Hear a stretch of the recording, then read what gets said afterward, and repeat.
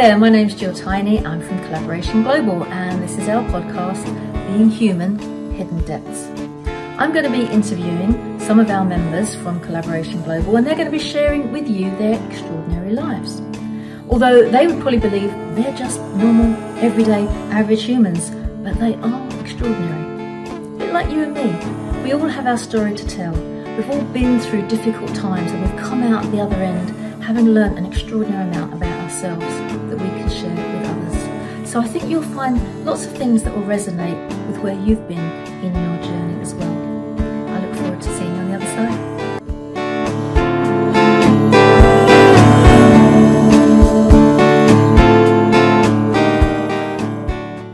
And welcome to the podcast Being Human, Hidden Depths. My name is Jill Tiny and our organisation is Collaboration Global.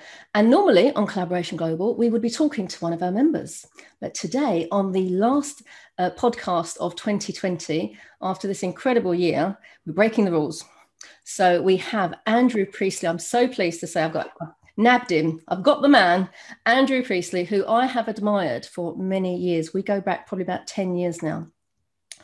So welcome, Andrew. Lovely to have you here on the podcast. Yeah, it's great. It's great. And, you know, we could have had a podcast before the podcast, didn't we? Yeah. We've got to bring back all that gold dust and start all over again. Yeah, all that gold dust, yeah. And look, it's not lost on me that you normally talk to people within your network and you dig deep and find out who they are, because it's a very relational space that you're in. We want to know who you are and what you stand for. And so I'm really touched that you've asked me to come in as an outsider and chat. Thank you. And also, before we started, we were talking about all the different things, and you said, "Oh, no biggies then, just my purpose." My outcome. But before we start, we do have to tell this story. So I was just funning and I was going to have a plain background, and I thought, oh, let's have a little, a background that means something to me. So I found this one, which is my happy place, and Andrew recognised it immediately. So tell us a story about your dad, briefly, about St Ives. Well, it's actually not necessarily my dad, it's more my mum. And so St Ives, the story of what you're looking at there, if you have a look at the background there, right, you're looking at the western side of the UK, and as Jill moved out the way there, you can see the harbour, the St Ives Harbour, and it's tidal, so it goes in and out, and you can actually walk almost up to the break point there. But in the Second World War, my grandfather was in crew, and he actually worked for British Railways, and he was in charge of scheduling all of the train movements for the troopies. The reason he got the job was because his handwriting was so beautiful. Right, and I look at his handwriting today, and there's, you know, I'm such a terrible writer. I should have been a doctor. That bad? Yeah, it's that bad, right? So his handwriting is beautiful, and if I've looked at stuff that my mum had, for example, from my grandfather, it's just wonderful. It was an age when they really took care in their handwriting. And you know what, Jill? I've started writing letters again. Oh, lovely. Yeah, I've actually started writing letters and sending people letters, and in fact, there's one there. Where is it? It's. I'll show, if I can find it. I'll show it to you. I'll race off and get it, because I've decided to really personalise them. Anyway, my grandfather would schedule the trains, and as a reward, he was allowed to take his family on summer holidays, and the train line went from Crewe all the way down to St Ives, and it terminates just behind your head there. Yeah. There's a hotel, and there's actually the harbour, and then there's another little beach, which is a beautiful beach, right? Yeah. And so if you walk down through the village, which is a delightful little village in itself, right?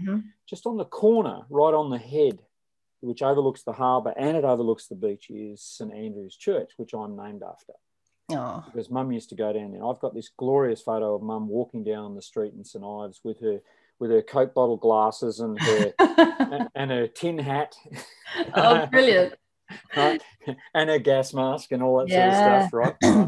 Wow, you should have that saved for your grandchildren. Frame, put it on the wall. Yeah, well, it is, and that in itself is another story. But Mum passed in 2007, and I thought I'm going to take a sabbatical in 2008, and I thought I've got to go to St Ives. I've got to go and have a look at that, right?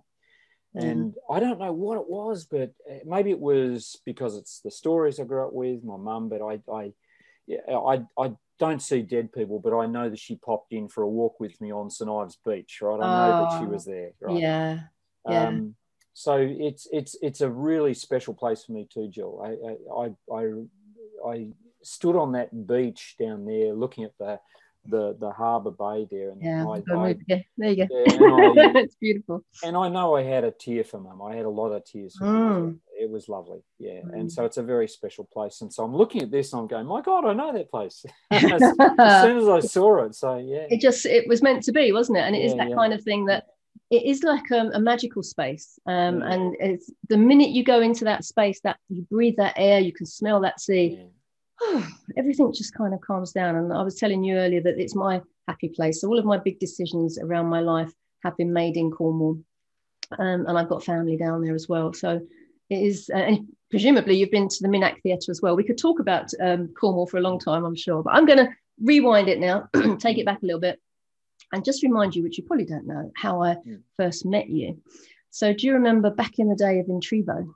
Yep. When you were putting on lots of events, and I went to one of your events. I don't know how I came across it, and it was all about money. So in my head, put you in that box, money man, which is great.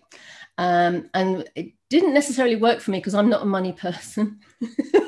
If I've got it, I spend it. If I haven't got it, I don't worry about it. So I'm not driven by targets and money and do you want to earn this much to have a 6-figure salary? I'm like, yeah, okay. But from there, I met your son. And from there, I got involved with KPI, the Key Person of Influence program.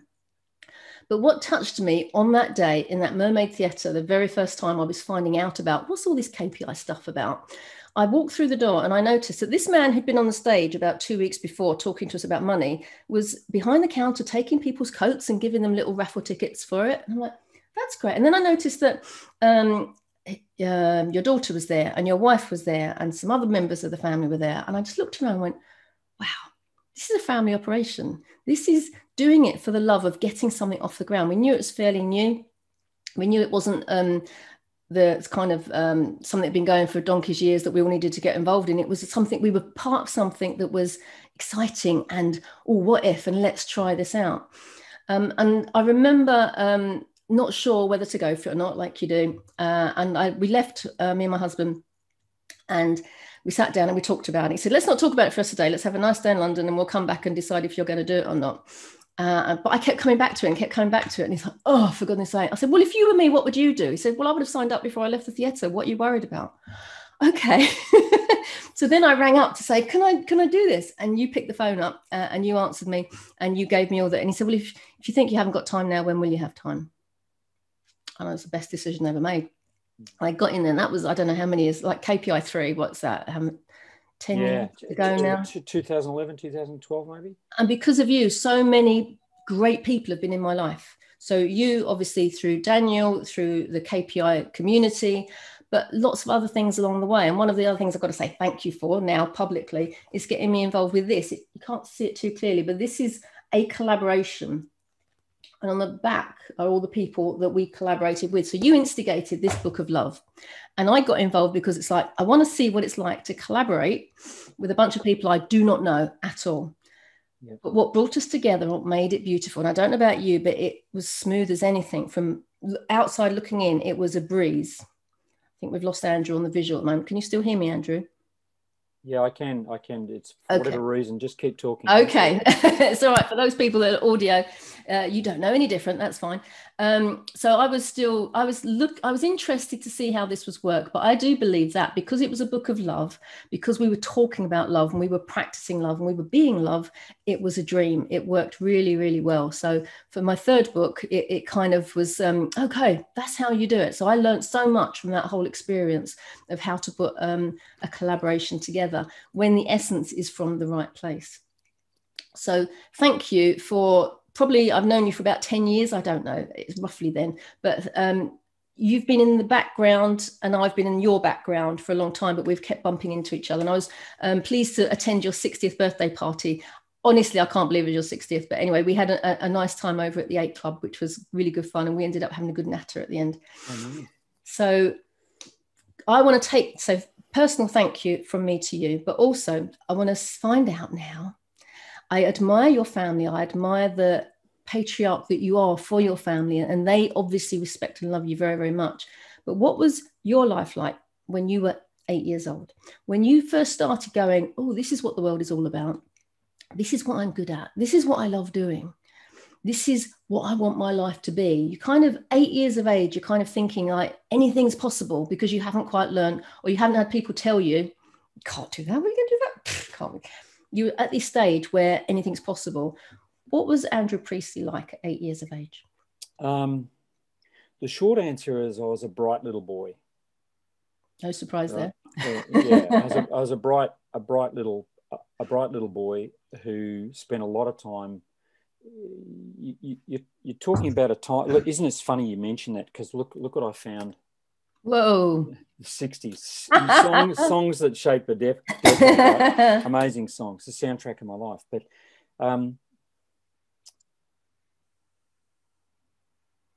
I spent a lot of time outside, right? I was of that generation where you got up in the morning, you had breakfast, and it was get outside. I'm growing up in Australia, and I spent a lot of time outside. We wouldn't do that with kids now. No, it's a shame. Right? When I was 6, I think I was down in the days when they used to deliver milk by horse and cart, and I used to go down and feed the horse and muck out the horse, right? And I think I got threepence. Wow. For doing that, right? And I would go and buy some humbugs and stuff like that. But I spent a lot of time, me and my brother, we spent a lot of time outside, and we climbed stuff, and we got into a lot of mischief and things like that.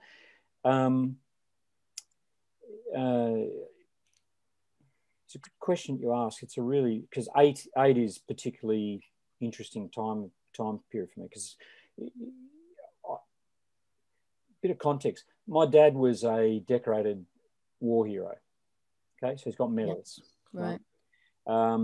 He saw campaigns in you know where I'm going with this. He saw campaigns in Europe, and he then was in Egypt, wow, North Africa, and then he was seconded into the Palestine police force in what is now Israel. So it was Palestine. So he was there from 1942 to 1948. In fact, he was in the last detail that actually handed over Palestine to the Israeli government on May 15, 1948. Right? I spent probably 6 months chatting with him. Every week I'd go and have a chat with him. Well, probably when I was in my 40s, I would go and have dinner with him, and every week we'd get out the photo album. He pulled out photos, particularly of his war experience, which he'd never shown anyone or ever talked about. And I was actually I'd actually gone back as a mature age student and completed my psych degree. I did an industrial organizational psychology degree. I majored in abnormal psychology. It's funny what I have to research these days, because I still get execs who have addictions and stuff like that. And he shared that story with me, right? He shared his stories with me. I realise now he probably suffered from post-traumatic stress disorder. Right? So for me as an 8-year-old, I spent my time keeping off his radar. So as an 8-year-old, I'm a happy kid, but I'm a hyper-vigilant kid. Right? So and he wasn't necessarily violent, but I would say that he'd probably seen a lot that something happened to me when I was 7 or 8, which changed my life around my father, which I still find very hard to talk about. I had a lot of counselling about it, right? Which made me decide to stay right out of his orbit. Right. So for me, I had a very happy childhood away from the home. Right. So I was out playing and doing stuff like that. Right. I have a lot of compassion for him now. At the time it was self-preservation, probably, wasn't it? Totally. Yeah. And what I learned was that it's the happy kid software is you're exploring the world, and I was doing that, right? But what I'm learning about family was another thing, right? Christmas time, not a good time for me, right? So the way I understand it is you write a bit of software about how the world works, right? And and for me, you get to a point, like I got to the age of 7 and something happened, and I wrote some software about life software, about how life works. And as you said, it's self-preservation software, Yeah. Right. I mean, the way the brain works is marvelous, and its MO is to keep you safe. It's to keep you, to keep you on track there, right? Yeah. And that's how I thought the world worked. Because you assume that's what everybody's going through, don't you? Totally. Yeah. That's incredibly astute. That's you just do assume this is how other things. And so the long and short of it was, I get to about 43 and I hit a wall with it. That software runs out of bandwidth, right? It runs out of bandwidth. And so a lot of pause for thought when I turned 43, right? But when I was 7 or 8, I've got lots of happy memories of my brother and I getting up to whole sorts of stuff. But at the back of it was, it's my home life. I'm staying away from home as much as possible. Yeah. Hated Christmas. Yeah. Absolutely hated Christmas, right? Did not want to be there. And so fast forward to when I'm 18, I'm now doing, the trajectory I'm on, I'm doing stupid stuff. By the time I'm 16, I'm drinking, I'm doing all that sort of crazy stuff. I remember walking down a highway, totally smashed off my face on green ginger wine and Southern Comfort and stupid stuff like that. That would have been a bad hangover. Ugh. Oh, yeah. But I had this girlfriend at the time who I used to go to her house, and we didn't end up, we realised we were better mates than boyfriend and girlfriend, if you know what I mean. So I love their family. And I remember it was in the days, Jill, when no one locked their front door. I know. Yeah. Right? Long time ago. Yeah. So I walk into this house several times, 2:00 in the morning, I'm going there, I'm off my face, crashed on the couch, right? And I remember I wake up in the morning and my shoes are off. I've got a pillow and I've got a rug on me. So somebody's obviously gotten up. Yeah. Right? And then Jenny's dad, Doug, I just remember the conversation. He said, mate, drinking's not a good thing, mate. Right? Not a good thing. You just need someone to tell you, don't you? Yeah. But he said, if you're going out with my daughter, he said, drinking is not a good thing. Even if you're friends with her, it's not a good thing, right? Yeah. He said, you're on a bad road there.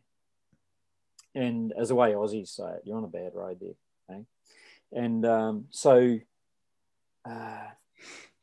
what came out of that was Christmas time. Suddenly this is around Christmas time. Right. So I'm fighting my demons anyway. And then suddenly, Jen's aunts and uncles are there, and Doug's there, and Pat's there, and the piano's playing, and I'm shyly off in the corner. And then bit by bit, over several Christmases, I'm into it, right? And, people show up in your life who, without being too much, they change your life. And Doug's one of those guys who just turned the Christmas gene back on. Yeah, that's right? And turned on my gene about fatherhood.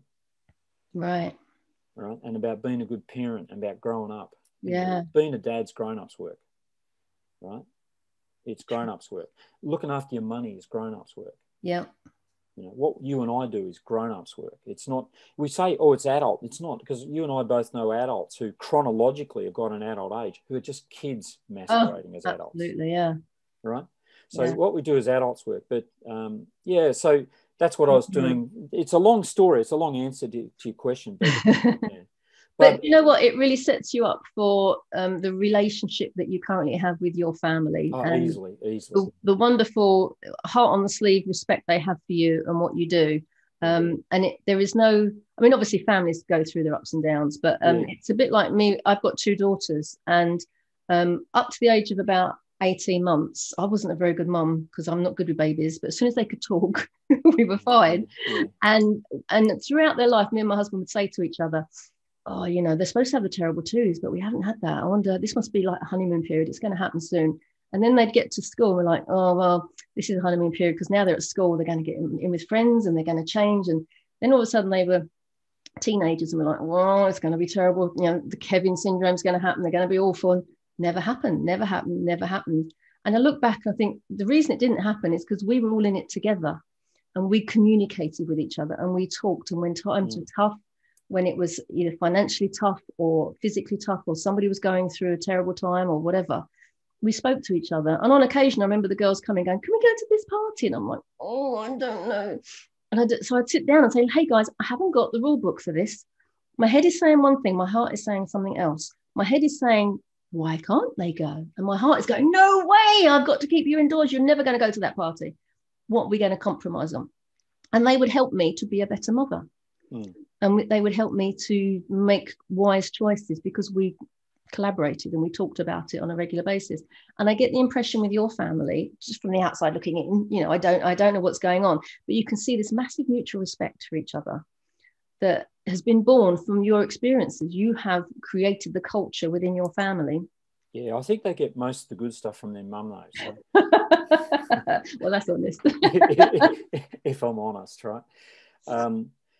Yeah, but I mean, but you know, it's also a decision point, and a decision point for me was that I'm going to be a good dad. Yeah.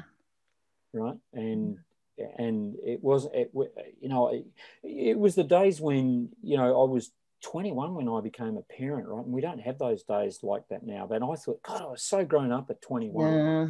And 21's a kid now, right? Yeah. 31's a kid, right? 21 was a kid. And I was a parent at 22, right? And I loved it. Yeah. I loved it from the get-go. You know, the day my son was born, I stopped smoking, for example. Oh, well done. And and the drinking stopped and things like that. So all the bad stuff stopped, and you know, and I decided, no, I'm just going to I don't know how I'm going to do it. I'm going to just try and be a good dad, right? Yeah. And I'm not, and it's funny because some people go, I had a terrible upbringing and I'm going to be a terrible upbringing as well. I just modeled the wrong stuff. And sometimes you go, that was terrible. And then you pause and think, what could I do differently? And it's that thing about intention. Something bigger than you is your intention, you know, and that feeds down to your identity of, you know, I'm a good dad. That's a pretty solid dad. And the word good disappeared to, I'm going to be a loving dad. Oh, perfect. Right? Yeah. From good to loving, you know, loving dad. So both my kids know their dad loves them. Yeah. Right. You know, Dan rings up still and he says, "Oh, Dad, I need a hug." And I say, "Right." Yep. So I'll go around and have a chat. I want to debrief. I want to chat about stuff. And he doesn't want me to be a coach. Nope. He doesn't want me to be a business person. He just wants me to shut up and listen. Yeah. He just wants you to be a dad. Yeah. But what you said before was really true, is that isn't it interesting, the journey is there's all these fears, and I had all these fears. Am I doing this right? I mean, you know, there was no playbook, right? But ultimately the playbook was values. And I think that, you know, Diane and I shared the same values about family and about how we wanted to do stuff. And even though we made mistakes, the values didn't change, if you know what I mean. Yeah. So subsequently, I'll give you an example of that, right? Subsequently, our kids, I think, you know, it wasn't perfect, that's for sure, right? Because both Diane and I are fiery people, and we love a stoush, right? So, right. And if you could just say yes to something, no, let's argue about it. It's more fun just to argue, right? Right. So we like a stoush, but it's not malicious, if you know what I mean, right? It's not malicious, right? So, but to give you an example of that, you know, your kids are teaching you stuff, right? And I remember when Dan, doing the teenage thing, was going out with his mates and drinking and stuff like that, as they do at that impressionable age, right? And I can remember he and his mates came home one night and they were all trashed. And I said, "Who drove?" Ooh. And one of the guys said, "I did." And I said, okay. So I said, "Look, guys, I want this agreement with you, right? If you go to a party and you're hammered, ring me and I'll come and get you. I don't care where you are or what time of the night it is, I'll come and get you. And I promise I will never complain." Right. That's the deal. Right? Yep. So they put it to the test. The next weekend, I get a phone call at 2:30 in the morning. "Dad, can you come and get me?" And just that is a heartwarming thing, that your son goes, "I can trust my dad to come and get me." Yeah, absolutely. Right? I would always do that with my kids as well, definitely. Yeah, see, I didn't get that. See, I didn't get that. You know, if you're on your own, you're on your own. Sort it out. So I'm walking down a highway, blind, drunk, cars zipping past me. You know, any moment, God, you know, that's the miracle that I talked about before. It's a miracle that I survived that. So I went and got them, and there's a story about my mum which I want to share in a moment. But I went and got them, and they are hammered. Right? They made the most of it. Yes, they did. They probably decided to ring you up beforehand and went, hey, we're getting picked up. Let's just go real. Let's really go at this, right? Anyway, I picked them up, and we're driving back, and the expected happens. One of them throws up in the car. Right? Oh no! Did you not take bags? Yeah. So anyway, we get back to the house. I put them down in the playroom downstairs. The big playroom. They're all blanketed up in there. You know, I come there. I got a pillow. I got a blanket. See how the story cycles back. Yeah. They got the pillow and the blanket. You know, and I'm ropeable at this point. I'm livid at this point. I'm going, you are in trouble. And we were told not to swear on this show, right? So it's now 4:00 in the morning, and I've cleaned the car out. So I can't leave this guy. So I'm there. So 5:30 in the morning, I'm finally finished cleaning this car up. Right? And then the boys get up about 10:30. So I go back to bed. I wake up at 10:30. I'm making some bacon and eggs and some toast. And the boys get up. Do you want breakfast? We have breakfast, coffee, boom, off they go. And then it may not be the exact words, but Dan said something like, aren't you going to tell me off? I said, no, what was our deal? And he said, yeah. And he said, well, we were talking about it. We all felt guilty because you didn't yell at us, right? But you stuck to your agreement. Yeah. Right? You stuck to your agreement, right? Subsequently, the next time, the boys then came around. They said, look, we've talked about it. We've decided when we go to a party, we're going to have a designated driver. Yeah, it's not difficult, is it? No. And so that's how they did it. Right? Yeah. And so they could trust me and I could trust them. Yeah, you have to build that trust, definitely. Yeah. I do blame you slightly for that, Andrew, because you should have either chucked their heads out the window or given them a bag. That would have been a lot easier. But I know. I've done similar things. Hindsight, Jill. You're wise in hindsight. Yeah. I've done similar things with my kids when they kind of used to come around for the pre-lash, you know, and then they'd go off to a club. And at one point they'd gone to only about 5 miles down the road, a club. And then I got a phone call about 11 o'clock saying, we're trying to get in this club and they won't let I can't remember Seb in, because he was, 6'4", but he was too drunk, and so I had to go and pick him up at 11, and then bring him back and put him to bed. And then in the morning he was absolutely mortified. I'm so sorry, I did that. I'm so sorry. Yeah. That's okay. You know, I'd rather that than you'd been sat outside for 2 hours waiting for them to. The reality is that young people get in cars and they think they're bulletproof, and they're not. We've all done it. We've all done it. Hey, guilty is charged more than most, right? So that's the miracle I'm talking about. You know, how did I get from A to B and not even remember the trip, and I'm blind drunk and behind a wheel? I mean, how irresponsible is that? And you know, that played on me. In 2003, I've completed my psych degree, right? And my reward for completing my psych degree, and they didn't give it away, folks. It was hard work. It was really hard graft, right? I end up in as an observer intern, if you like, in a rehab centre in Sydney, right? And you get put into a circle group of about 8 people, and I think I'm there to observe. You know, I've got a pretty good life. I'm da-da-da. Nah. Having none of that, right? None of that. And I'm talking about people who are right on the bones of their asses, as low down as you can get in, broken right down the bottom there, right? And they're having none of this, hey, you show up being better than us. And so you really had to dig in. That's when I had the, oh, my software just ran out moment. It's trying to upgrade my software. But yeah, it's values is a big part of it, you know, like, and like what you said before, it's a collaborative effort. You muck in together. Yeah. And I know people who don't talk to their kids. I know. Oh, it's teenagers. What can you do? You talk to them. Talk to them. And see, it's teenagers. What can you do? So that's part of the thinking. You know, there's a thinking. I can't do this. So the word "can't" is really, really important because it tips to your belief systems. Yeah. When you say I can't do something, can't means I don't want to give myself permission to. Yeah. Right. Yeah. It's an excuse. It's just an excuse. And it's a trapdoor. it's your get out of jail card free, right? It's my, I can't, so therefore I don't have to think about it. That means I then don't have to confront it, right? Yeah, exactly. Yeah, and that's exactly so. When I'm exec coaching, I've got someone who says, we turn over 29 million, we turn over 144 million. I can't do that. I said, really? Really? Let's explore that, right? Let's just put pause on that, put a little pin in that, and let's have a look at it. Yeah, I know that. Yeah, exactly. Yeah. So that's important. When you look back on your life now, and as you say, you can see this kind of full circle thing. Now, in Collaboration Global, we talk a lot about people having the genius within them that needs to be explored because there is a purpose. Everyone has their purpose, and some people haven't quite nailed it and haven't found it, or it's there, but they're not really sure. They're not sure what they're good at necessarily.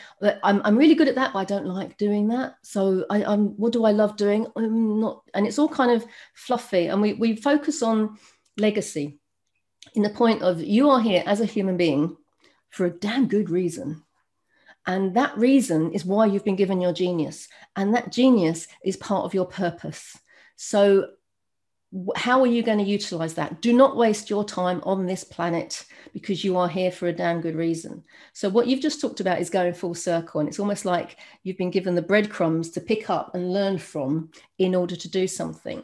Now, I know earlier you were talking about the charity that you support. And I would imagine a big part of your purpose is around that. So would you like to explain, what you consider in this life, in this world, in this time you have on this planet, Andrew Priestley? What's your purpose? The answer to that's twofold again. Your purpose, right, is to be a good human being. Damn right. Okay, period. It's to love people. That's your purpose, right? I don't care. The external thing is make money and do blah, blah, blah, blah, blah, right? But I know people who've made a lot of money and they've got everything God would send them and give them, pass it up, and they're still empty. Yep. Right? Their kids hate them, their wives don't like them. It's tragic. Yeah. Right? So, for me, if I could give you an activity, think of it like this. This is a really good activity to do later, right? Think of it like this. We all play different roles throughout our life, right? And there's lots of roles we have. Pick 8. Pick 8 roles that you know that you consistently show up in, right? We're talking about purpose, right? So father, brother, cousin, friend, business coach, blah, blah, blah, whatever it is. Just there's lots of roles, but pick 8. And pick the 8 where you show up a lot. I'm constantly doing dad role, right? And this goes through seasons. I do less of dad and I do more of grandparent now. Right? Yeah. So the roles change, right? Out of that, nail it down to the 3 that really showed up this year. Right? So for me, it was dad / grandparent. Yeah. Right? Friend, coach. Yeah. Right? Yeah. So your purpose is usually going to be circling around the things that you're doing on a regular basis, right? The trick is that I've got to change the world, change your world. Yes. Right? It's a big, and then the difference. ripples go out. Yeah. Because I know people who are trying to change that world and their own personal world is not that good, right? And I speak from experience. Yeah, exactly. Yeah. I love my dad, and he was a very well-respected man. This is a man who was in the Middle East, who had unlimited access to the Al Sharif in Jerusalem. Now, for a British guy to have access to the most holy Islamic shrine on the planet, right? Yeah. So he learned, and he spoke fluent Arabic and Hebrew. Wow. Right? So this is a man who then went on a religious journey to try and figure out what the hell happened during this conflict. And he was very well respected for that. Things weren't too good at home. See, his world was amazing, but his personal world wasn't. And maybe that's the thing I've got to be grateful to for my dad. That's what, he taught me some good lessons, right?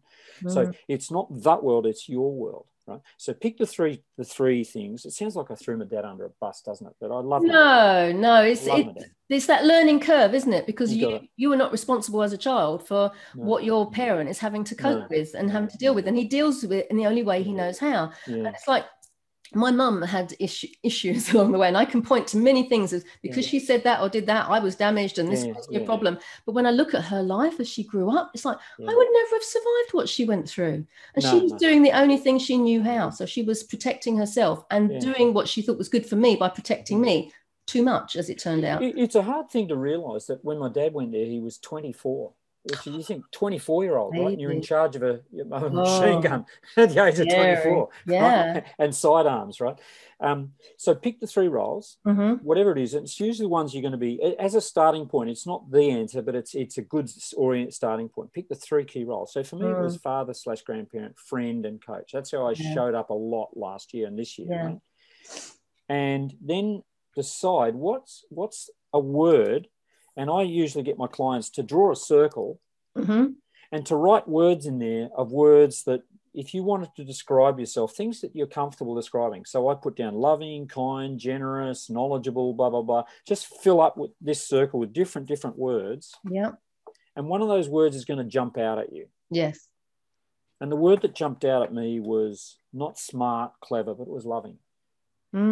So loving coach, loving friend, loving parent/grandparent, right?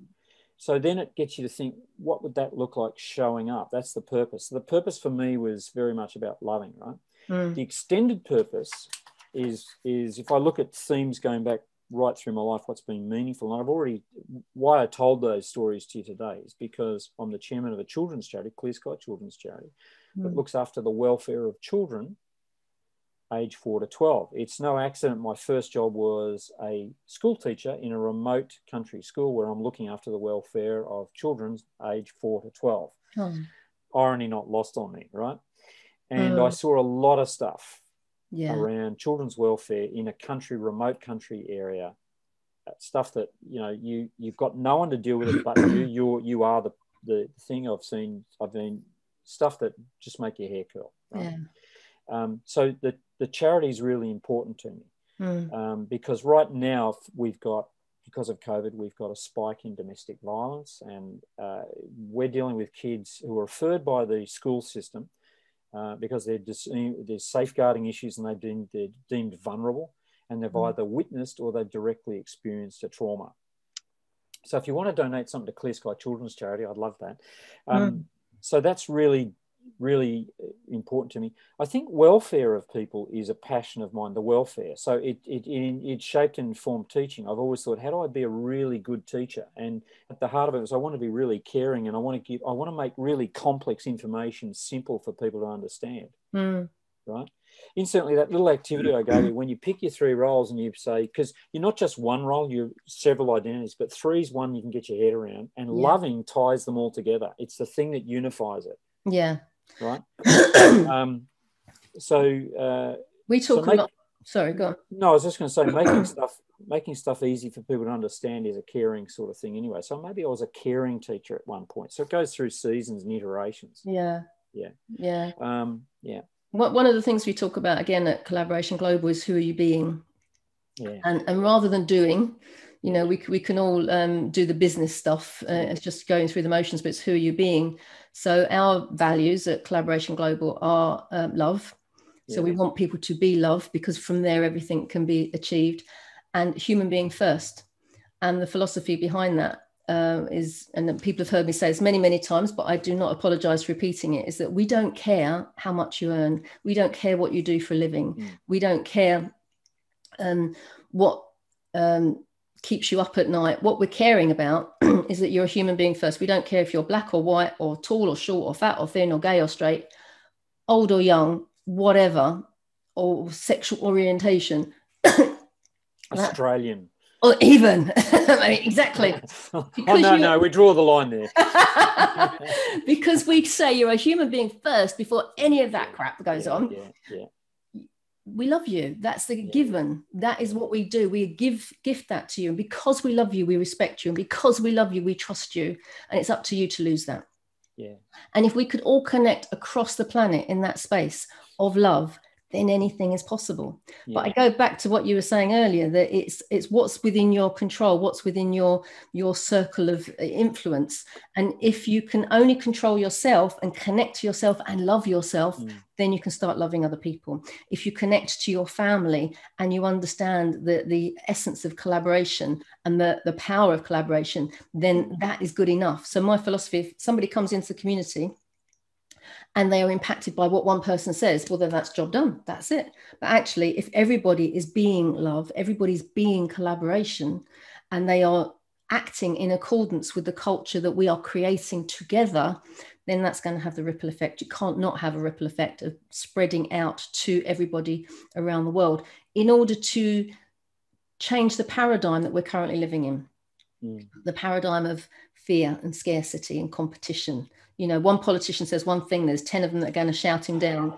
You know, all the people at the top seem to have a vested interest in keeping it exactly the way it is. What if the groundswell was a culture of love, that the people at the top would then pretty much be redundant, because what they're looking for is how much money can we make? You know, what's the bottom line? How much profits have been made this year? Apparently this year was the first year in its lifetime that Marks and Spencer's didn't make a profit. I'm like, and how many other businesses didn't make a profit? That's not a bad thing to say, you know, but it's like, oh, it's the end of the world. Marks and Spencer's are going to go out of business. Well, really? You know, it's just kind of and if they do, but changing the way the world views stuff. It's all this scarcity. We haven't got enough. We need to consume more. We need to, you know, have more things. No, we don't. Come on. And the pandemic has shown us more clearly that what's important in the world is the glue that keeps the country running. It's the people at the coalface, the people that load the supermarket shelves, the people that do our deliveries, the people that look after us when we're not well. Those are the people that should be valued. And when we transform it into a paradigm of love, connection, and abundance, then we can start seeing those. And what you've illustrated by saying about people's purpose, it's a beautiful way to understand what your purpose is, understand that we're all in this together, and find out that all you've got to impact is you first and foremost, and see a new way of being, and then take it out to the people that are near to you, and then see what happens. And magic happens. It's just... This is a really interesting, really interesting discussion that we're having, because like I'm bringing it a context of having worked clinically and worked in a rehab center, right? And when I say worked, I was an intern in a rehab center, but it was powerful, right? And you're seeing people at their most broken and thinking, that's not me. Well, it is you, right? Most people I talk to have a big story. People you think they're doing really well, some of them are really struggling. In fact, most of our really successful people, and you know, I'm getting phone calls from people who are super successful who aren't coping, right? So as a principle of many mental health and clinical health, is at the heart of it is a thing called a perceived ability to cope. Right. And if you want an example of that at the extreme, I think there's a box set of SAS. Right? And that's your perceived ability to cope, push to the extreme. Right? But most of us deal with this thing called the perceived ability to cope. And when you get in a rehab center, a lot of people don't believe they have that. So when you say you need to be kind to yourself and you love yourself, consciously, right? What the hell's that about? And unconsciously don't believe it, right? Because the recording sessions you've done between the ages of 1 to 8 has been, I'm not lovable, I don't believe it, right? So consciously it doesn't get in. We address it as a thought, right? So when somebody says, I love myself, can you look in the mirror test, look in the mirror and say, oh, I love you, you know, I love you. You know, it's a really hard thing for a lot of people because they don't feel they love themselves. And so therefore they can't give what they don't feel they've got. Exactly. Right. So again, as a tip, you know, I put down loving dad because I know what that feels like. A loving friend. I know what that feels like. It's in it's in the DNA, right? It's the program got in, it got rewritten. Right? So a starting point for a lot of people like that is even if you say I can't love myself, say I like myself and see what comes up. Right? Small steps, isn't it? Because I see people say I want to do good out there. I want to push it out to the world. But the problem with that is if you're not a loving person trying to be loving, people see it for what it is. right? They say, well, that's not loving, right? But that's why I say start with your world, and your world might be, as you said really aptly, start with yourself. It's a really nice place to start, right? I'm going to give you another tool, and I'll throw this, and you might want to take a screenshot of this. Okay. Brilliant. I wish I invented this, but I didn't. Oh, I know. I've seen that before. Yeah. You've seen it before. Love right? it. This is the work of Robert Dilts, and sometimes when someone's talking, it's how you can hear where they're talking from, right? You can hear where they're talking from. When we talk about COVID and Marks and Spencer's and the fear and thing, that's all about circumstances. It's what's happening in the external world, right? Mm-hmm. And so a lot of people, when they're trying to change their life, they're trying to change circumstances. Yeah, the stuff. Yeah. Yeah. And then you come up to behaviors. If I want to change my circumstances, I've got to do something. What do I need to be doing differently? And importantly, what do I need to start doing, stop doing, or continue doing? And, this year, a good thing is, what do I need to let go of this year? And what do I need to keep? Right? And, what do I need to stop doing? What do I need to start doing? What do I need to continue doing? I draw the line at mince pies, though. Okay. You don't need to do that, no. No. And if you're doing something, what am I doing? Right. And this is where do I do this? When do I do this? With whom? For those of you that are listening to this, by the way, just to say there's a ladder, and Andrew's got at the bottom of the ladder is circumstances, and he's moved up to behaviors. We've got skills, beliefs, identity and intention. Intention. So at the bottom of the ladder, we got circumstances. The next level up, we got behavior, which is all about what am I doing? What do I need to be doing here? So when people are asking you what questions, they're really talking about changing their behavior. How do I do that is about skills. So the clue there is how. But how do I do that, Jill?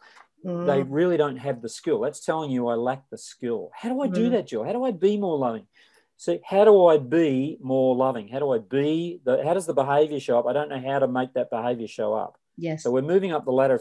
If you're on the wireless, it's Christmas time, and we're doing the neurological levels with Jill and Andy, and we're moving up that ladder. So give that man a coconut, Grandma. Let's move on. You're showing your age now. Yeah. The 1940s, the reels, right? Right. Yeah. So the skills. What skills do I need, right? And then, for me, there's like this big jump. This made so much sense. Changed my life in just listening to people. How do you listen to someone? And so most people who are struggling in life, they come to a meeting. Oh, teach me this skill. Teach me this behavior. Teach me these circumstances. Problems go away. And that'll change my life. But they're usually starting at the bottom, trying to change circumstances.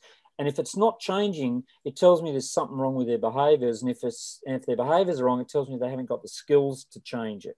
Right? Yeah. But if you go then up to the next level, the belief and the values is what drives skill, because otherwise you wouldn't learn the skill. Yeah.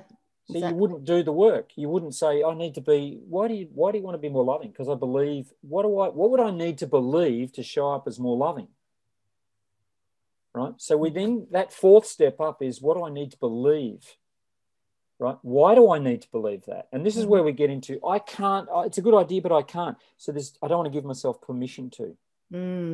Too scary. And clinically, we talk about the secondary gain. If you're doing something that you know is, all behavior is purposeful, and it's certainly resourceful, but it may not be appropriate. So if you're doing something that's inappropriate, there's a secondary gain to doing that. Oh, I can't make a lot of money. So that means I don't have to think about making a lot of money. Right? Yeah. Well, what's the purpose of that? So the difference between Freud and I think Adler was that Freud was on about causation. Why do you do this? He asked why. Whereas Adler would say, what's the purpose of that? Okay, so this is why gratitude is such a wonderful thing, because this thing happened to me this year, but what was the purpose of that? What did I learn from that? What could I be grateful about? It's a totally different orientation to why did that happen to me, which is victim stuff. Right? Yeah. And then above, if we go up to level 5, the next level up is identity. Who am I when I'm being loving? Right? So if I'm a victim, can you be loving if your identity is victim? No. Right? No. And then ultimately this top one is intention. And intention is, every one of these steps has a purpose behind it. What's the purpose of being someone who's allergic to money? I can't make money. What's the purpose of that? Right? That's the purpose of that step. But intention is about doing something a lot bigger than you, greater than you. So you go into rehab and do the 12 steps programs. They talk about, you're not going to, if you could fix this, if you could change your circumstances, if you could change the behavior, if you had the skills and the beliefs and the identity, why are you still drinking? Why are you still doing drugs? If you knew how to fix this, you would have fixed it. And if you're running the planet and the world and the universe, tell me how you're doing that. Right? That's one of the questions they confront you with. If you're in charge of the universe, tell me how you're doing that, right? If you're God, tell me how you're doing that, right? So intention in the 12 steps program is, what's greater than me? What's a power greater than me? Whatever that is, whatever you perceive that to be, it's got to be a lot bigger than you. And a bigger intention, like you talked about a huge intention of a loving planet, that we align to that. It's a lot bigger than all of us. So, and that intention then cascades downwards. If that's your intention, it changes your identity, who you're being. So then you can, who I'm being is driven by that identity change. You can't show up here if you haven't changed that. Right? Absolutely. So the collaboration is an intention. Right? Yes. And then you come down to beliefs. What would I need to believe if I believed in collaboration? So you work it back down as well. So this, to change anything down here, it's a lot easier if you start with intention. Why am I changing that? What's the big thing I'm going for here? So for me, loving dad was not just a loving dad, but how does loving dad show up in the world, you know, with people? How am I around people? For what reason? Because, you know, you mentioned it before, Jill, you know, we're here for a reason. We're here to do something. Carl Rogers, who I really admire, pinpoints a time in the 60s, you know, the one of, if you're watching this on the wireless, I'm holding up a CD called The Music of the 60s, the wireless. But if you're watching this on the television or the video, I'm holding up the CD, right? But the 60s, and I'm going back to my dad. I've got a lot to be grateful for with my dad. But you got to remember, he signed up at 18 to fight a conflict because that's what he felt drawn to serve, right? He didn't feel good about it. And in my discussions with him, he didn't feel good about it, right? But it was the right thing to do. And in the 60s, we flipped that around, which is if I do good, I'll feel good. And they flipped it around to, I first have to feel good before I do good. And we'd been on that trajectory for at least 60 years. Yeah. And we can pinpoint it back to the 60s, right, where it became about me and not about others. And you got to think you know, I'm proud of my dad, the service he gave to Queen and Country and King and Country, right, for the King's Shilling. Quite important. That you know, you're fighting alongside guys who he lost mates standing right next to him, right? That's a huge sacrifice. And where collaboration is about, you know, who's standing next to me? Who am I supporting? If you're doing this on your own, you're doing it wrong. Straight up and down. We're getting real deep now, aren't we?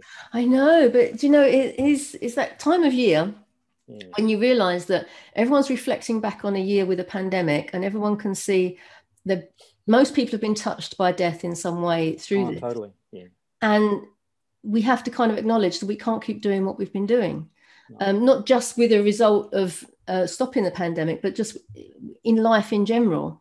You know, the politics isn't working, the education system isn't working, the monetary system isn't working.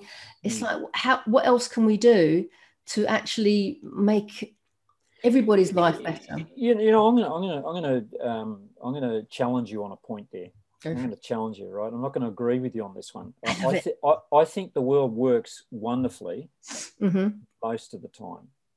And if nothing else, the pandemic has taught me just how wonderful people can be. Yeah. And the Brits in a crisis, we're talking about the 1940s. You got to think that Neville Chamberlain or whoever was the prime minister at the time when war was declared on this country, or actually wasn't declared on us, we declared war on Germany and Poland, right, in the 1940s, right? Yeah. But, you know, for all his faults, there was one person who gave a speech who who changed a parliamentary decision to acquiesce, right? And that was Winston Churchill. And he said, I don't know how we're going to do it. Well, we're not going to give up. We're not going to give in, right? And it coalesced a nation. And Brits, if you don't know, I come from another country, but the thing you learn about Brits is, number one, I don't care what people say, this is probably the most relational people on the planet Earth. Right? It's an insult that we go to Americans to learn how to be relational. Yeah. Right? Right? Yeah. It's an insult. The Brits are the most relational people on the planet, right? If you want to find that out, you find out who your neighbours are in a pandemic. And my neighbours have just been amazing. Yeah. Right? Yeah. The care that we have for one another. So, and the world works just fine if you let people crack on with it. I've seen, Exactly. I know through my team at Clear Sky, we've got people, therapists, right, who are going into places like really, really bad, high COVID issues with people who, you know, bless them, don't have the sense that God gave them, who off their face on drugs, send their children to school with COVID, our people looking after those kids, and they get COVID and they can't be with their own families because someone can't look after themselves, right? But they make it work. And our charities made something that's just untenable work. And, you know, the 1940s, the Brits made it work. Yeah, I think it's a time and a place. But for my philosophy is that 99% of the population are awesome people. Exactly. Yeah. And we've got the 1% that is generally ruling, dictatoring, or whatever they are doing. Oxfam figures give us, don't they? Is it less than 1% of the population hold more wealth than over half the rest of the population? Yeah. Well, on what planet is that fair? You know, and my upbringing, I realized from a very young age that, you know, any ism wasn't quite good for me. Sexism, racism, ageism, it's just not, and I don't, anything that's not fair. So the Black Lives Matter thing, why should we still be talking about that now? It should have been sorted in the 1950s, 1960s. Well, didn't we have the civil rights movement to sort that? Exactly. I mean, I was reading an article today about how the school system was segregated and how they were trying, the law had been passed, they weren't supposed to be segregated, so they were desegregating. And 9 Black children went into school with armed guards from the national forces because the locals were saying that they didn't want them there. And it's like, you know, these people, where is your logic? Where is your common sense? So historically, you know, the fact that we're all on the same planet, and it seems to be we're more segregated and more separate now because of the right and the way things are going. And it is media that is driving this behind us, because I think, as I say, 99% of people are good, are kind, will come up when they need to, but they're feeling isolated. They're feeling they're at home, they're working home alone, they're looking at all the diatribe that's on social media, and it is just sucking them into this negative space that will self-implode if we're not careful. Yeah, but see, again, if we look at this, is circumstances dictating my beliefs? Yeah. Right? Now, I was always taught, if you don't like it, turn it off. Yeah. Right? Exactly. Don't read the newspaper. One of our things on KPI is stop reading the newspaper, because you get an education in how life sucks. Yeah. But life doesn't suck. Yeah. Look but this around is you. telling more and more people this. I mean, you and I wouldn't dream of getting sucked into this kind of thing, but I have a goddaughter who's 16, and, you know, get her off of Instagram. It's not easy. Yeah. You know, as a resource for anybody watching this, go on and search for Coursera, COURS, Coursera. It's the Yale University, The Science of Wellbeing. It's a 12-week course. It's free. Brilliant. And the one big takeaway from that is the more time you spend on social media, the more prone you are to depression and anxiety. Of course. Because the way the brain is hardwired is to compare, and we give bias to the other person, and we give bias to the news, and we give bias to influential people. If you stop that, you get time to pause. You hit pause. I also think nature's a wonderful thing. I'm looking again at that backdrop behind me. I was just going to say that. Yeah, you have to go to places like this. So just go for a walk. Look at these little houses, these tiny little houses sitting on the edge of the earth with a massive ocean that could any time been there decide, for hundreds of years. you know what, I'm just going to dump on you, right? So nature, I think, has put us on the naughty step. Yeah. Right. And I agree. And I hate to say this, because coming from a harsh climate like Australia, right, if it comes down to you and nature, nature always wins. Yep. Right. I was talking to a mate of mine who shot a video on the Great Amazon Desert. Mm. Right. He shot the video from the Great Amazon Desert. Right. Wow. It's an obscenity.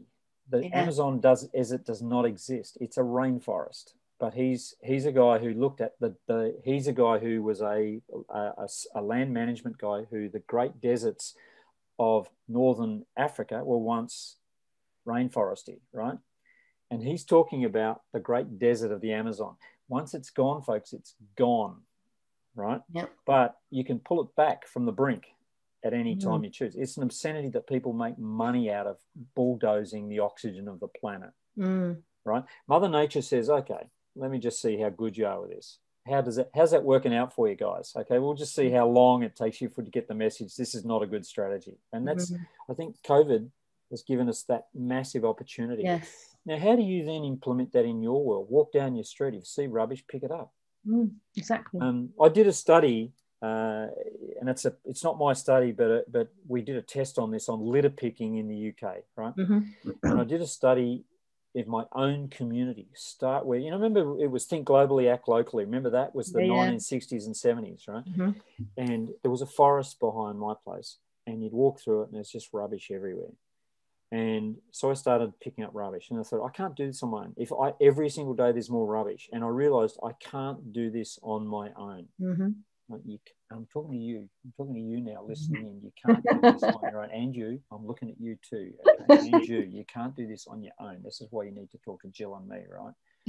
See, and people would say, what are you picking up rubbish for? You didn't put that there. Well, someone has to, right? Yep. So I then went round to my friends in the neighbourhood, and I said, listen, we're going to do a litter pick through the woods, because I walk up there with my dogs, and do you want to come and help me? And all I want is 40 minutes of your time. Bring some bags and litter pick. We pulled 27 bags of rubbish out of that woods. Wow. We said, let's meet in 3 months and do it again. We had such a great time connecting and bonding. We found people in a neighbourhood we didn't even realise there. Young people, old people, black people, white people, gay people, straight people, transgender people, disabled people. It was just Australians. Even Australians rocked up, right? It was just wonderful. As a community, we thought, oh, shoot, I didn't know you lived down the street. I didn't know this. We got to connect, right? We're having a lot of fun. You could hear laughter in the woods, right? Oh, that's lovely. 3 months later, we picked 9 bags of rubbish. 3 months later, we picked one bag of rubbish. Wow. Right? There you go. It's called the broken window effect, and it's well documented. If you see a place with graffiti and broken windows, you're getting social reinforcement. That's what we do here. When you repair the windows, remove the graffiti, pick up the rubbish, people go, oh, we don't drop litter here. We don't break stuff here. And that's a community thing. And you do that in your own world. So where I live, I walk down the street with my litter picker, and I go down the country lanes, and I'm always picking up rubbish. Yep. And I notice people go out walking, they've got a little bag, and they pick up rubbish. They've got their gloves, they pick up rubbish. You walk through our woods, you walk up our country streets, there's no litter anywhere. In our little village, right? And we don't know who started it. We don't know how it happened, but we just don't litter here. Yeah, exactly. And that was something that we were told as kids. You take your litter home with you. You don't drop it anywhere. But it's the same principle when people say, everyone on the tube is really grumpy and nobody talks to each other. Nobody, on the British tube. It's like, well, when I go on the British tube, they do. I have nice conversations on the tube. Me too. It's like, well, if you go and smile at someone, they'll smile back at you. But I've been in rehab, so... You talk to anyone. No, I talk to anybody, yeah. But then so do I. I mean, different times I've been out with my kids, we go to the theatre a lot. Yeah. And they like to, well, so do I, sometimes wait at the stage door and say, thank you, that was a great show. And there's usually a little crowd of people. And I heard once, we kind of got separated and I was chatting to these nice people. And someone had said to my daughter, oh, your mother's at it again. And I didn't realise, but they went, oh, yeah, that's what she does. What do you mean that's what I do? You talk to everyone. Yeah. I said, well, how do you get to know people? It's lovely. You meet some amazing people just by having a nice chat. And then you maybe go for a drink or whatever it is. But it's just like you spread a little bit of sunshine. And if that's picking up litter and whatever it's doing, just walking down the road, we've all had to go out for walks for our daily exercise. Talk to the people, they're your neighbours. It really bugs me when I say to people, what's your neighbour's name? What do you mean? What's your neighbour's name? Well, we've only just moved in. How long you lived there? Only about 18 months. And you don't know your neighbour's name? Yeah. How can, I mean, when I was a kid, I knew everybody up and down my street, and it was a League of Nations. We were in the East End of London. I would walk to school at the age of 5. I only had one road to cross, which was fine. And, you know, I used to go to the park with my aunt who was blind. And I was her eyes, and she was my responsible adult when I was like 3 or 4 years of age. But we knew people. It's the East End of London, but there were people that you knew along the way. And my mum was, if you're ever worried about anything, you go to this house, this house, this house, because they were our friends, they were our neighbours. And it's sad. And that's what Collaboration Global is about, first and foremost. It's that community where you can be pants. You can say you've had a bad day. You can say you need some help. You can say, you know, this has gone wrong. I tried this and it failed. And because there's other people there that go, oh, okay, how can I help? What can I do? So, you know, you go to a networking event and it's like, well, what's in this for me? What can I get out of this? But if you come to Collaboration Global, the culture is, oh, brilliant. I like what you're doing. How can I help? What can I do? How can I support you? And that's positive and healthy. It should be the norm, shouldn't it? Yeah, that's a positive, healthy approach to life. You know, life is pants. Life throws you curveballs, right? To pretend it doesn't happen. And I think that's what's happened with COVID, because we've got onto Zoom, right? We've amplifying however you're being, and you mentioned how you're being. That's getting amplified. Yes. Right. So if you're an idiot, you're a bigger idiot right now. Right? Yeah. If it's about you, that's getting amplified. Yeah. So the collaboration, you know, how do you know it's working? How do you know it's working in this community you're talking about? Because of the stories that you hear. I mean, a classic story is, which I love, is one guy mentioned. This was when we used to meet face to face, but it's not dissimilar to other things that have happened. But he mentioned that he wasn't talking to his dad because they haven't spoken for 7 years. But that's fine. I'm okay with that. That's all right. And a few of us went, ooh. So bit by bit, we'd nudge and nudge and nudge. And we recommended a course, personal development course for him to go on. And a few of us turned up on the course to support him. But we surrounded him. We love bombed him, basically. And eventually he went, all right. And he picked the phone up and he had a conversation. And as a result of that conversation, he introduced his dad to his children that he'd never met before. So the kids didn't even know they had a granddad. And so all of a sudden they had a granddad. And they had that granddad for another year before he died. Now, if he hadn't been part of Collaboration Global, he quite freely says it never would have happened. That to me is part of a community, is that we challenge you. You want you to be your best. And yeah, I can give you massive stories about people that have earned, oh yeah, I earned a 200K contract because of Collaboration Global. Oh yeah, I put 26K bottom line on my every month, blah, blah. I don't care about that. It's those other stories about an alcoholic who's been a functioning alcoholic all of his adult life until he came to Collaboration Global, and he's now been dry, sober for 3 years.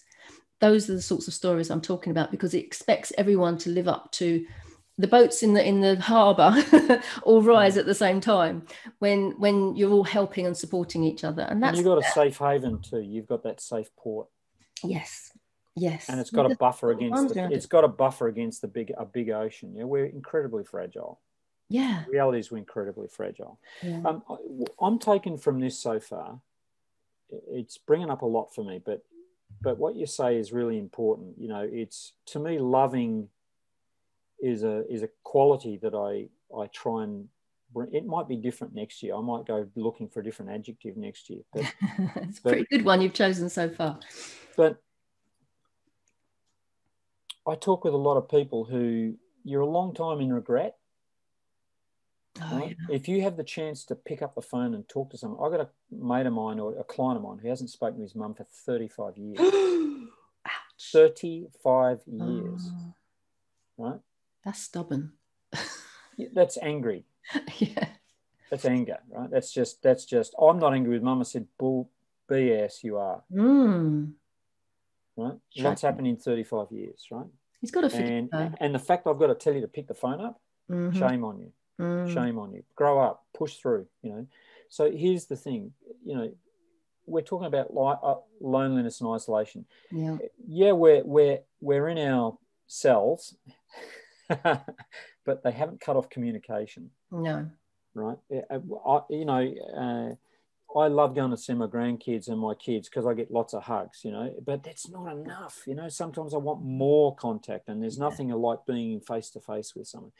But that season will pass. Yes. Right. So what can I be grateful for about that? I've had time to think. Again, this is my third tool here. Get a big piece of paper, and for the people on the wireless, I've drawn on a piece of paper. I've drawn some concentric circles, with you right in the middle, the smaller circle. And then level 1 is, who are the people closest to you that they're in the inner circle. They're the people you love and trust, and put their names in there. Then you've probably got friends, and then you've got people out there, right? And then it might be the next circle. There's people I know of, but I haven't been in contact with for a while, right? Reach out. Send them a message. If you haven't spoken to someone in your family for a long time, and you've got every reason not to, reach out anyway. Yeah. Reach out anyway. Grow up, push through it. Now, they might tell you to, bugger off. Doesn't matter. But the point is, you reached out. It's more about, it's what it teaches you to do that. I look at what holds us back. What's holding you back? And people invent amazing stories for why they can't do stuff. We love stories. Ultimately, if you forgive them without them having to say sorry, just forgive them for what's happened, whatever it is, just forgive them. In your heart, forgive yourself for allowing it to go on. Forgive yourself, start with, yeah. And then picking the phone up is not so difficult. And it's just, you have no idea how much that will mean to them. Even if they don't acknowledge it, they'll put the phone down afterwards, and they will feel loved. And so your guy probably had a good reason for not talking to his dad. Good reason. Oh yeah, millions of them. But you extended grace to that man for 12 months. You gave that man grace. Yeah. For 12 months, right? Grace is a wonderful thing. Grace is a gift not earned. That's what grace is all about. It's not what you earn. It's not what you did. It's not the car you drive. It's you get this gift in spite of all that. And that's the power of grace. Grace gives you that, right? Yeah. There, but by the grace of God go I, is a wonderful expression. And I'm named after that church down on that bluff head there, right? And my mum was a Salvation Army. She was in the Salvation Army, right? And I used to give mum stick. Oh, lots of stick. Mum, what are you doing? Like, tambourine, take it somewhere else. Like, what a loser. I gave her such stick about it, right? But she put on a uniform, and she used to go down the pubs and gather money and brave woman. Did that every weekend.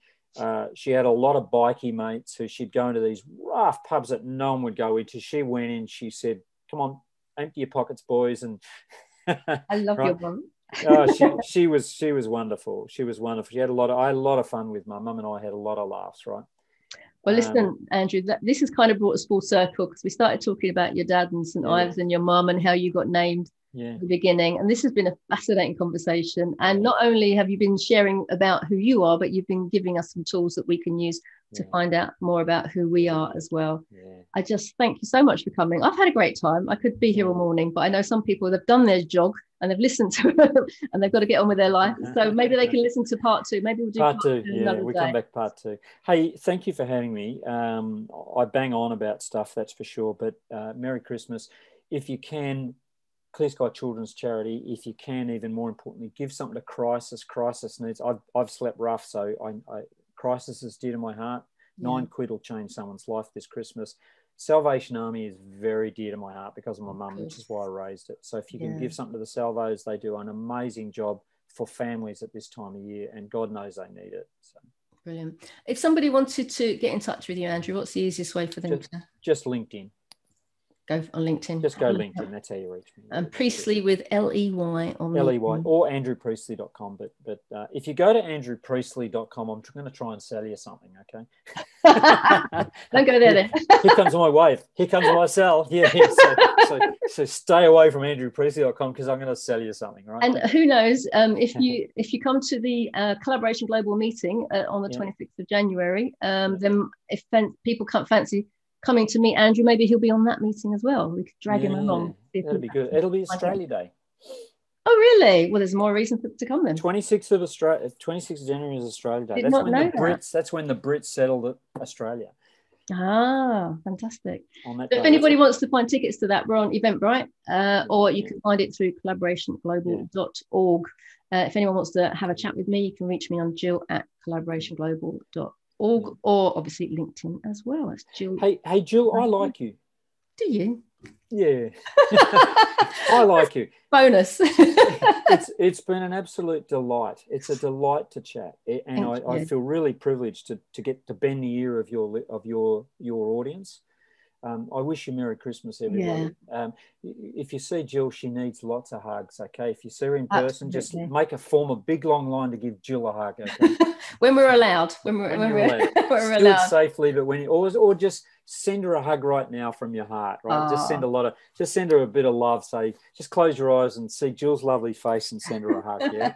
Well, here's a hug from me to you. There we go. There's one from me too. I've really enjoyed this session today. Having known of you and around you and briefly spoken to you, this has been a fantastic conversation. Hopefully, be many more to come as well. Yeah, likewise. Thanks for joining us. Merry Christmas, folks. You too. Take care. Merry Christmas. God bless. Bye. Bye.